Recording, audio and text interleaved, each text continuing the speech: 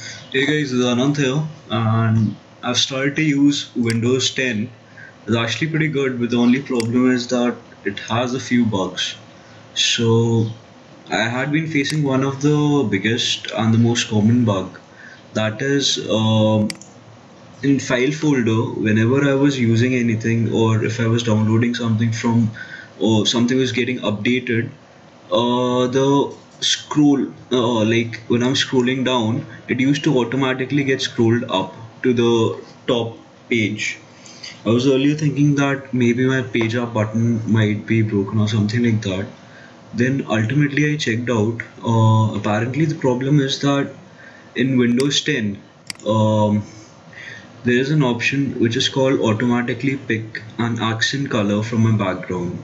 So when this is enabled, what happens is that like suppose if there is any sample text, according to that the whole icon will change, and in the same manner, as soon as it changes, the screen gets refreshed, and therefore the scroll keeps on going up.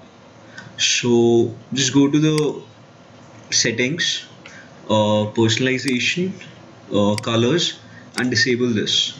After that, choose one of the colors which you like, probably something less curly, I suppose. I think I'll go for this one. Nah, this is better. So anyways, so this is the problem.